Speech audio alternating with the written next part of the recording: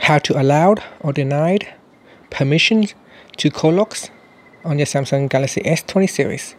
First, tap on the home key to go back to your home screen, then swipe down at the top and tap on the settings icon, then tap on privacy, and then go down and tap on permission manager. In here, tap on call locks, and there are two sections, the allow section and the denied section. So if you want to deny an app, you go in here and select an app that you want to deny. Say Dual app, right here, Dual, and then tap on denied, and then tap on denied anyway, and then tap on back. Another Dual app, go into the denied section.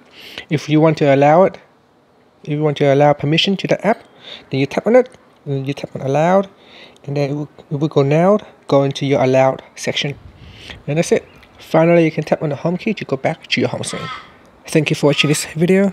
Please subscribe to my channel for more videos.